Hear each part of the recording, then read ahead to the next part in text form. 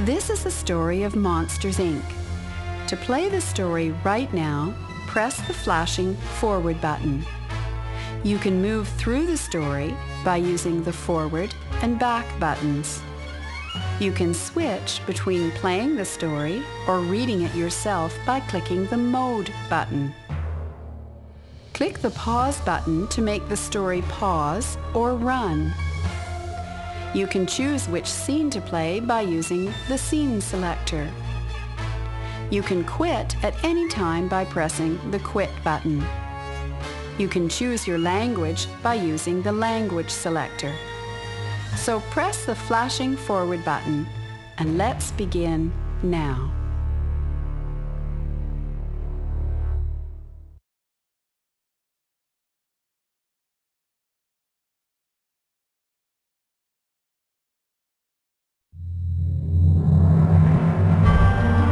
In the dark bedroom of a little boy, the closet door creaked open.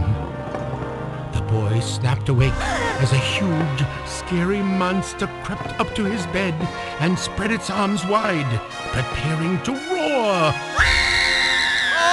But the boy's scream scared the monster, and it staggered back and fell to the floor. Suddenly, the lights came on and the bedroom wall opened up. The boy turned out to be just a robot, and the monster was a trainee. Monster Bile was learning to scare children at Monsters, Inc., the largest scream processing factory in Monstropolis. Miss Flint, the scare instructor, turned to the class of trainees. Can anyone tell me Mr. Bile's big mistake?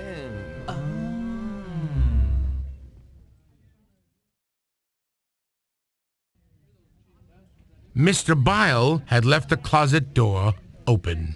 And leaving the door open is the worst mistake any employee can make because...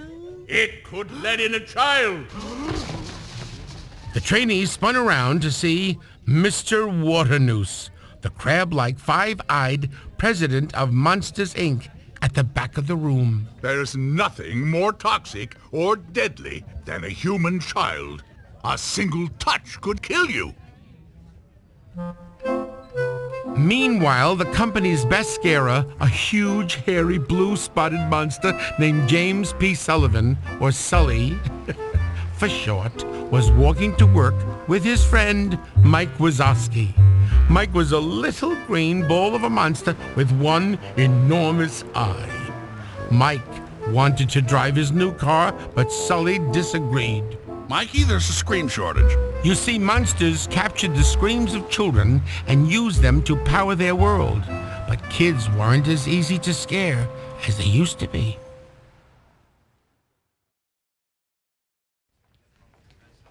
Mike and Sully arrived at the factory for work. It was a big day for Sully because he was about to break the all-time scare record. They crossed the lobby to the receptionist, Celia, who was also Mike's girlfriend. Oh, schmoopsie-poo, googly bear. It was Celia's birthday, and Mike was taking her to a fancy sushi restaurant that night to celebrate.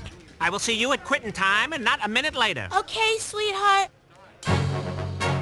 Sully and Mike crossed to their workstation on the scare floor, the busy room where all the scaring in the factory took place.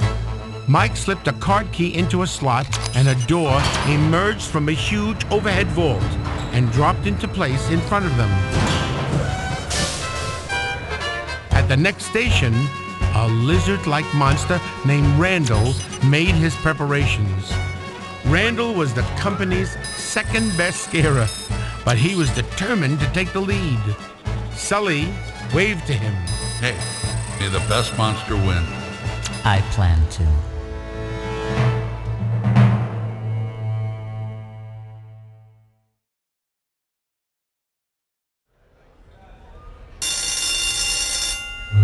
Red lights lit up above all the doors to show they were active. Mike cheered Sully on as he opened his door and crossed into a child's room. You're the boss, you're the boss, you're the big, hairy boss. Sullivan kept his lead. Oh, I'm feeling good today, Mikey. Attaboy, attaboy, that door coming right up. Randall's assistant Fungus turned to his boss. You're still behind, Randall. Just get me another door! Suddenly, an alarm sounded. 2319! We have a 2319! What?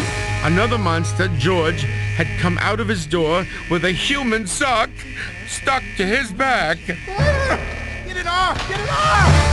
Agents from the Child Detection Agency, or CDA, swarmed onto the scare floor. They knocked poor George to the ground, picked off the sock, and blew it up. George was disinfected in a shower and shaved clean. Mr. Waternoose was not pleased. An entire scare floor out of commission. What else can go wrong?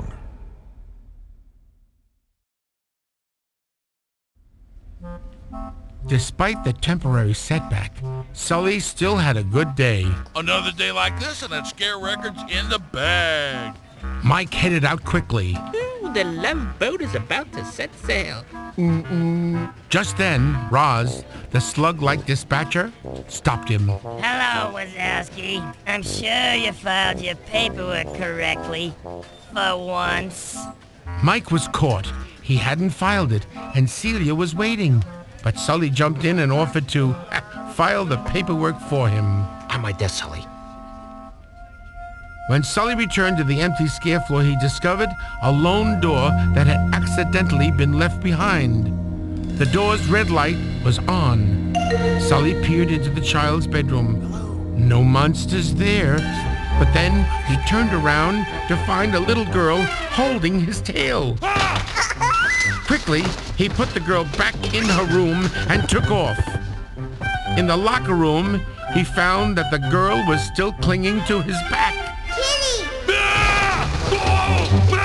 Sully scooped the girl into a duffel bag and ran back to the scare floor. But Randall was there sending the girl's door back to the vault. Sully couldn't get her back to her room.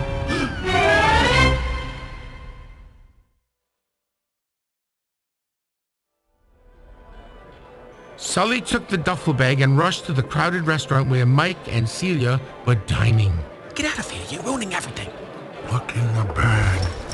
Mike looked, but it was too late. The kid was out of the bag. Bill! Panic diners fled the restaurant as CDA agents arrived. Mike and Sully snatched up the kid and ran.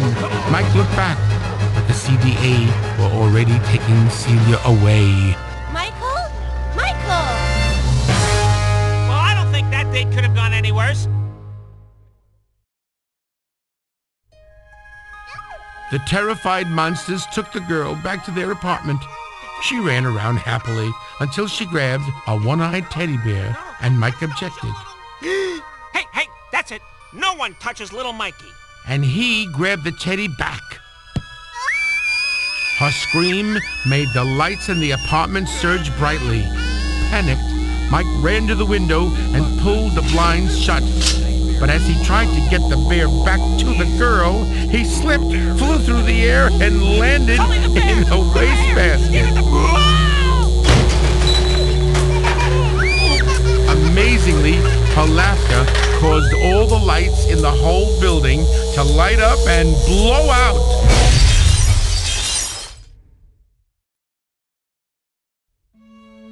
What was that? I have no idea, but it would be really great if it didn't do it again.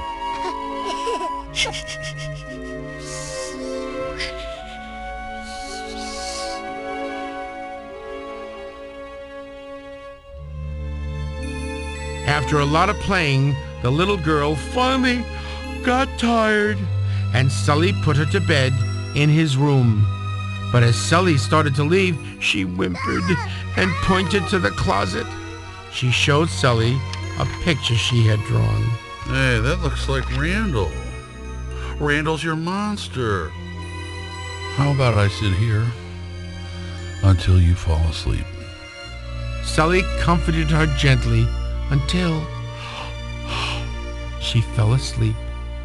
Then he returned to the living room. Hey, Mike, this might sound crazy, but I don't think that kid's dangerous. Sully figured the best plan was to get the girl back to her room through her closet door at Monsters, Inc. The next day, he disguised her in a little monster costume and took her back to the factory. Sully, a mop, a couple of lights, and some chair fabric are not gonna fool anyone. Loch Ness, Bigfoot, the abominable snowman. They all got one thing in common, pal. Banishment. We could be next.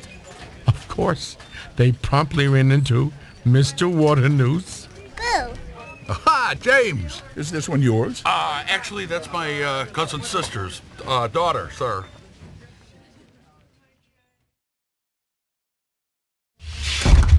The guys ducked into the restroom with the girl, and she and Sully played hide and seek. Where did she go? Did she turn invisible? Boo! But someone was coming.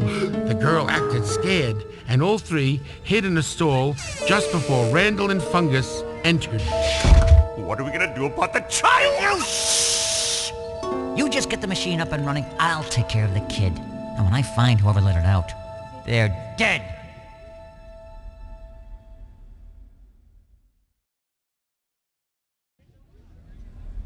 Mike and Sully hurried the girl to their station on the scare floor. Mike swiped a card key and brought a door down from the vault. Mike, that's not her door. Her door was white, and it had flowers on it. This isn't Boo's door. Boo? What's Boo? Sully, you're not supposed to name it. Once you name it, you start getting attached to it. Now say goodbye to...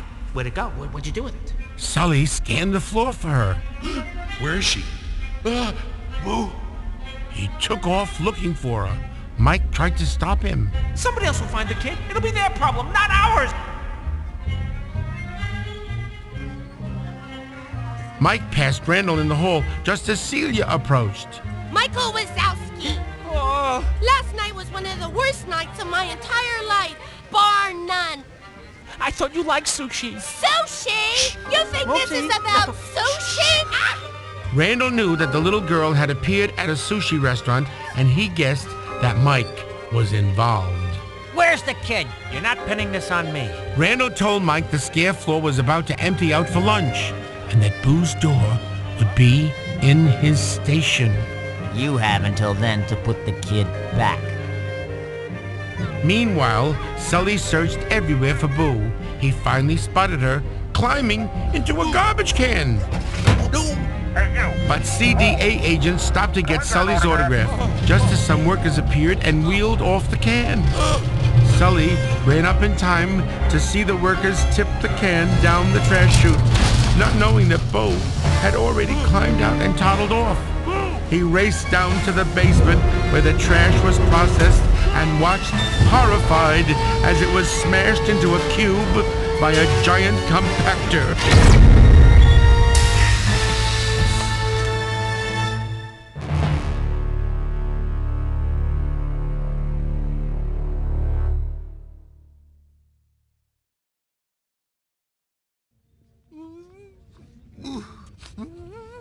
Mike caught up to Sully, crying and cradling the garbage cube in his arms.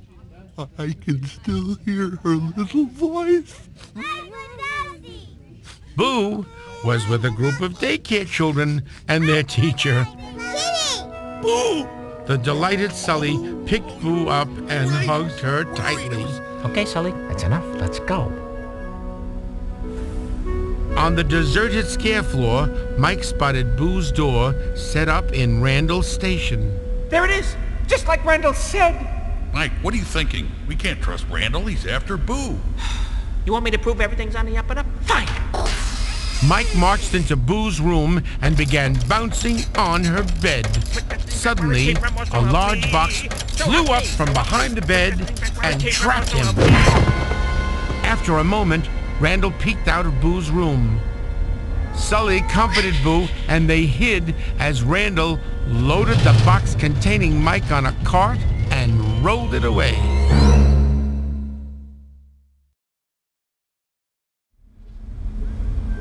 Sully and Boo followed Randall. They caught up with him just as he was strapping Mike into a giant machine, while Fungus tinkered with the controls.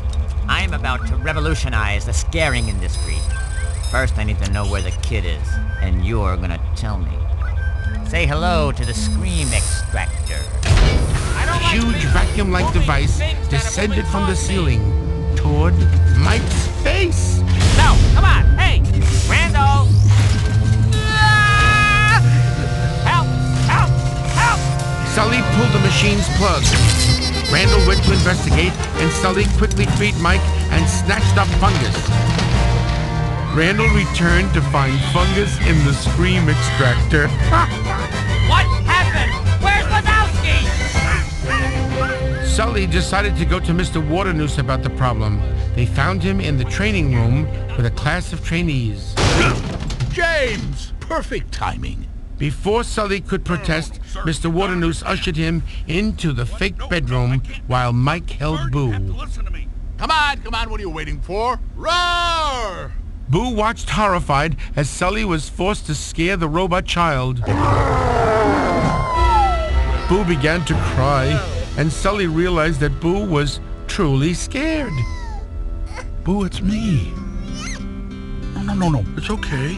I was just... Oh, no, don't be scared.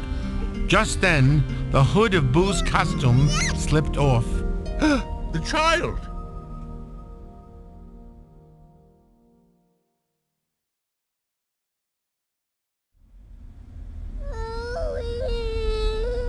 Still scared, Boo ran from Sully right into Mr. Waternoose's arms. I'm sorry you boys got mixed up in this, but now we can set everything straight again for the good of the company. Mr. Waternoose brought Mike and Sully to an active door. Sir, that's not her door. I know. It's yours. And he shoved Mike and Sully through the door and slammed it shut behind them. The two friends found themselves in a snowstorm in the Himalayas. We're in the human world! Oh, what a great idea, going to your old pal Waternoose. Too bad he was in on the whole thing! Sully tried desperately to reopen the door, but it was no use. They were stuck. Suddenly, the Yeti, a huge, hairy monster, appeared. I understand. It ain't easy being banished. The Yeti invited the two distressed monsters back to his cave.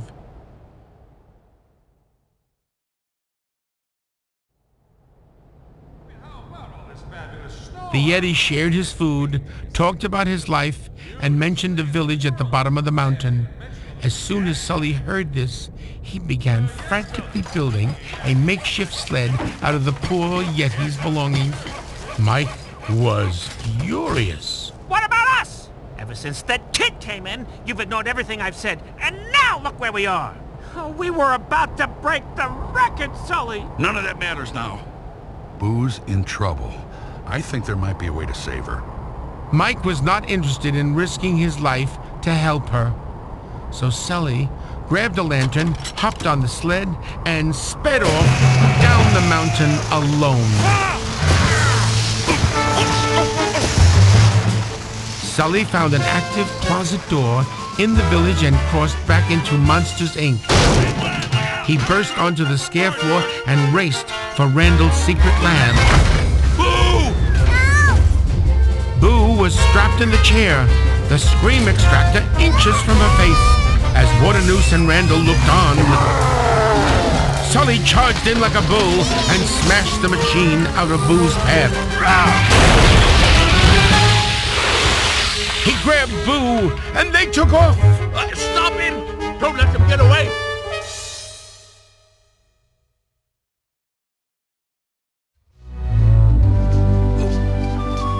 Suddenly, Mike showed up and tried to apologize. Sully just dragged him along, with Randall chasing after them. They ran to the scare floor, and Sully grabbed onto a door on its way back to the door vault. Sully, Mike, and Boo clung to the door as it sailed through the enormous vault on a conveyor belt surrounded by doors as far as the eye could see. Just then, they spotted Randall riding on another door straight toward them. Sully shouted, Make her laugh! Mike looked at Boo, then sucked himself in the head. The red lights above their door and all the doors in the vault lit up. The trio jumped through the door and found themselves in a house on a beautiful Hawaiian beach. Why couldn't we get banished here? They quickly ran out of the house, into a neighbor's house, and through another door back into the vault. But Randall was still right behind them. Hurry up! Keep moving!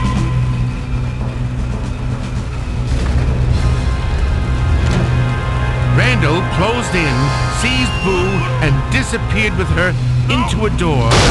Knowing Sullivan was not far behind, Randall waited, then attacked Sullivan as soon as he appeared in the doorway. You've been number one for too long, Sullivan. Now your time is up. And don't worry, I'll take good care of the kid. Suddenly, Randall's head jerked back. It was Boo, pulling him back. Sully was saved and was able to get back into the room.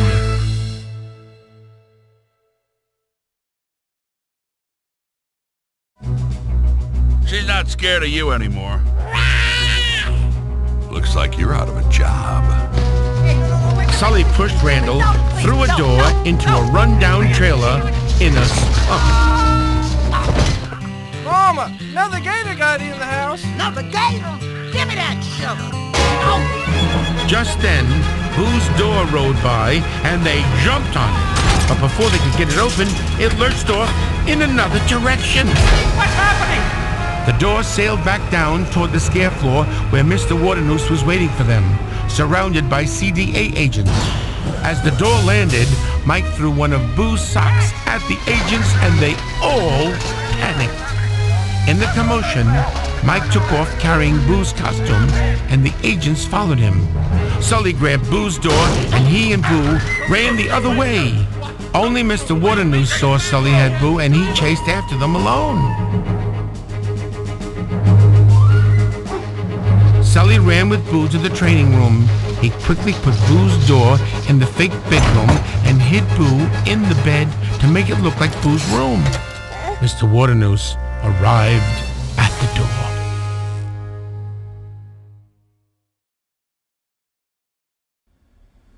She's home now. Just leave her alone. I can't do that. She's seen too much. I'll kidnap 1,000 children before I let this company die, and I'll silence anyone who gets in my way. Suddenly, the lights came on, and the walls opened up. Mike was manning the controls, and Waternoose was caught red-handed. As Mike and Sully watched, CDA agents crossed onto the stage, arrested him, and led him away. Sully used a card key to activate Boo's door. She was delighted to see her room again and showed Sully around. She looked in her closet. Nothing's coming out of your closet to scare you anymore, right? Yeah. Goodbye, Boo. Sully quietly stepped into the closet and closed the door behind him. The CDA then shredded Boo's door to prevent future monsters from getting into her room. Sully could never see Boo again. Thanks to Sully and Mike's discovery of the superior power of children's laughter, Monsters, Inc. soon switched from screams to giggles. Sully took over as president, and Mike became their best comedian, keeping kids in stitches all day long. But Sully was sad. He missed Boo. One day, Mike surprised him. Hey, Sully! There's something I want to show you. It was Boo's reconstructed door, carefully glued back together. Sully couldn't believe it. He cautiously opened the door. Boo? Kitty!